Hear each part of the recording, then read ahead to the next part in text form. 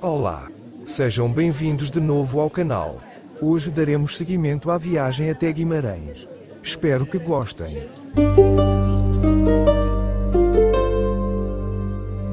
Durante a viagem paramos em várias outras cidades e vilas de Portugal.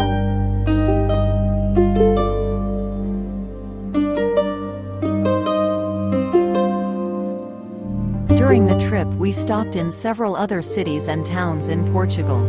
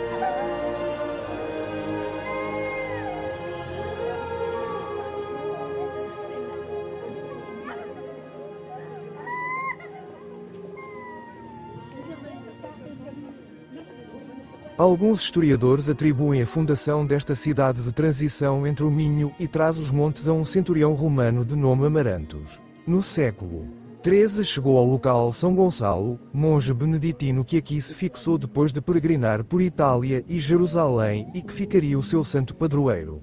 A ele é atribuída a construção de uma robusta ponte sobre o Tâmega, perpetua a memória da heroica resistência da população às forças de Napoleão. Some historians have attributed the foundation of this transitional city linking the provinces of Minho and Trás-os-Montes to a Roman centurion by the name of Amarantus. In the 13th century, Saint Giancalo, a Benedictine monk and popular saint, arrived in this area, where he eventually settled after completing a pilgrimage to Italy and Jerusalem. later becoming the city's patron saint. He is accredited with the building of a sturdy bridge over the Tamiga on the same site as the current one. The bridge at Amarante perpetuates the memory of the local population's heroic resistance against Napoleon's troops, who invaded Portugal in the early 19th century.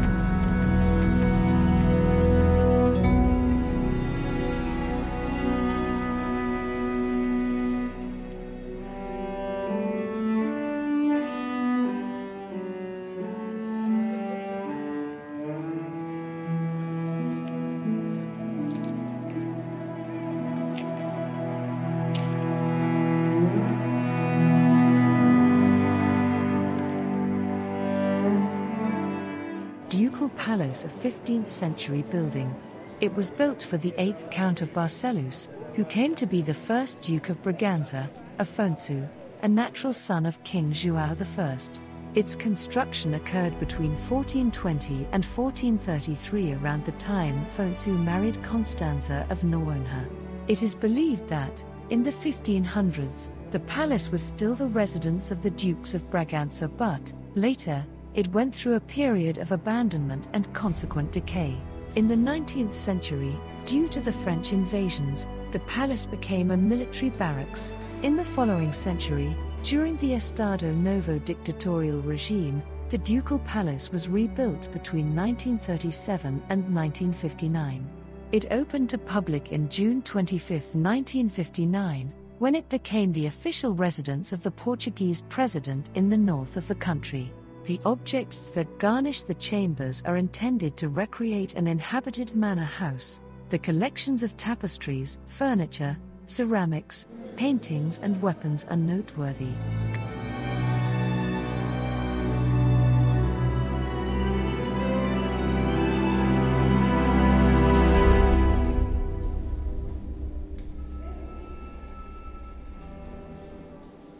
Paço dos Duques.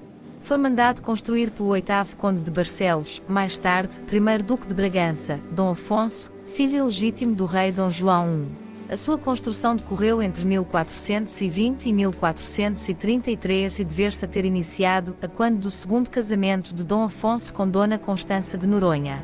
Julga-se que durante a centúria de 500 o paço ainda foi utilizado como residência dos Duques de Bragança, tendo depois, paulatinamente, entrado numa fase de abandono e consequente ruína. No século XIX, por altura das invasões francesas, o paço foi adaptado a quartel militar. E no século seguinte, em pleno regime do Estado Novo, o Paço dos Duques é reconstruído, tendo a intervenção decorrido entre 1937 e 1959. É inaugurado a 25 de junho de 1959, ano em que passou a ser residência oficial do Presidente da República no norte do país. As peças que decoram as salas abertas ao público pretendem criar no visitante a ilusão de que está a entrar numa casa habitada. Merecem especial destaque as coleções de tapeçaria, mobiliário, cerâmica, pintura e armaria.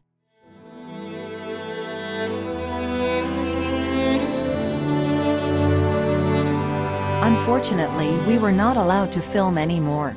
I hope you enjoyed it, and more videos will be coming soon. Infelizmente, não nos foi permitido filmar mais. Espero que tenham gostado, e em breve sairão mais vídeos.